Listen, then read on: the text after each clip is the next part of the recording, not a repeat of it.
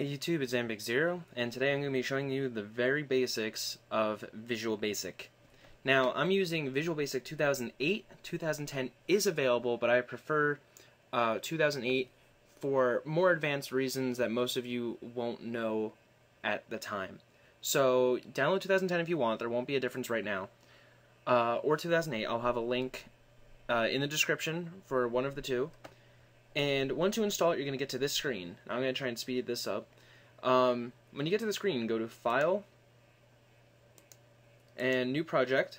Make sure you're on Windows Forms Application, and let's name this YouTube Basics. Press OK and let it create the project.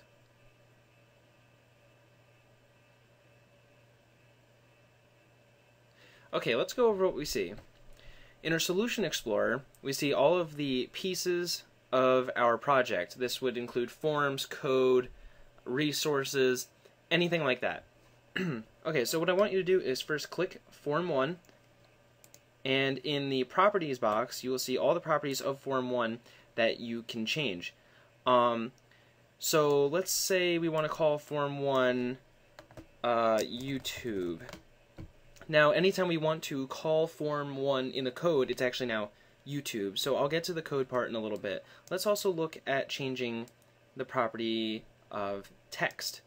Text is one of the properties of Form 1 that we can change. So I'll type in hello YouTube. And you can see that the text of Form 1 has changed. Now, you can also change the back color, background image, all that kind of stuff. Everything that can be a property can be changed. So, next let's move on to the toolbox.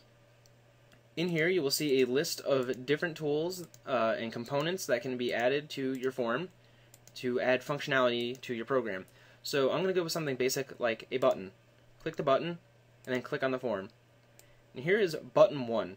Now this is already coded so that we can have commands execute when the button is clicked. So let's change the property of the button. Let's change text to change title.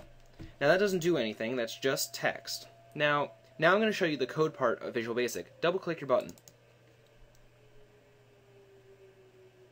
Here we get the function of button 1 click. So on event click, execute this code. Now the syntax for Visual Basic is to first write whatever you are going to call. So in this case, we want to call YouTube. Now, because we're on our own form, Visual Basic just wants us to write me to refer to itself. Excuse that. So write me. Now, the property of the thing that we called that we want to change. So we want to change me dot and text. Now let's make text equal changed text, and that is inside of quotations. All strings or words need to be inside quotations. Once you've done that, press the play button, and that will compile our script for us. So when I press change title, that should change hello YouTube to change text, which it did. You've created your first quote-unquote program in Visual Basic. So, to continue on what I was saying, take the thing you want to call, and then change the property. So let's do button 1 dot back color equal, and it will give you a drop-down box full of options. Let's go green.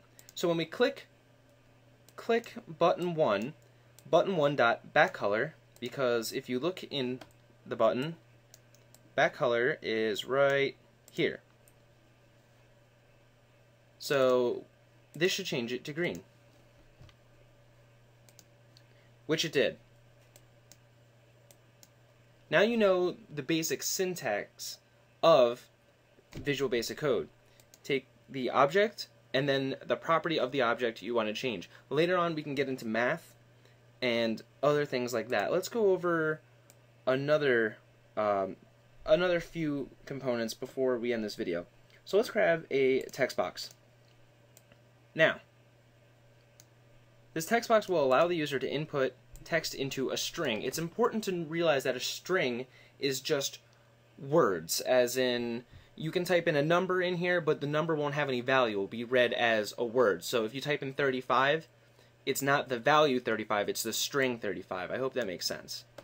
So let's look at the text property for this. Hello.